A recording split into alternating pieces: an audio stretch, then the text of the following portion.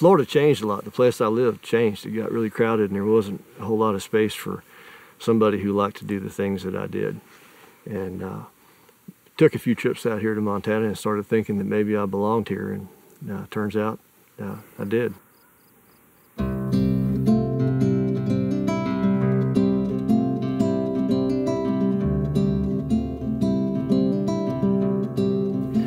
I'm John McIltrott. I'm a point and dog trainer here in Broadview, Montana. I'm originally from Florida. I've been here in Montana for just a shade over 10 years. I've been a bird dog trainer most of my adult life. And my name is Michelle Sutton. I'm John's wife. We train pointing dogs, English pointers and English setters, for hunters and field trial competitors. Really what we do though is we help people understand their bird dogs. I enjoy being outdoors, and I enjoy the dogs, the horses, just every aspect of it, and especially seeing the dogs improve.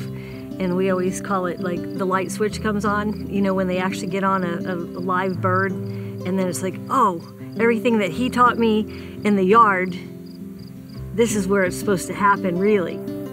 A walking man at a distance really just kind of looks like a stick or a fence post.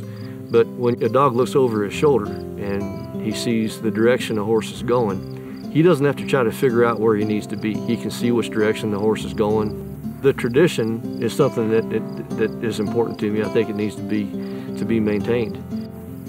Being able to be in the field and take a video of a dog doing right, and then you can share with somebody who's, you know, hundreds of miles away. They can get to see what we saw that day. And that's been huge. Yeah. Now that we have fiber optic, that's wonderful. Yeah, we've never had a better relationship with a phone or an internet provider. When you call, you're talking to somebody who's here in Montana. You're talking to somebody who quite possibly may know some of the same people who you know. Exactly, exactly. Yeah. At the end of the day, you know, what matters most is what we've learned about ourselves from being around dogs and horses.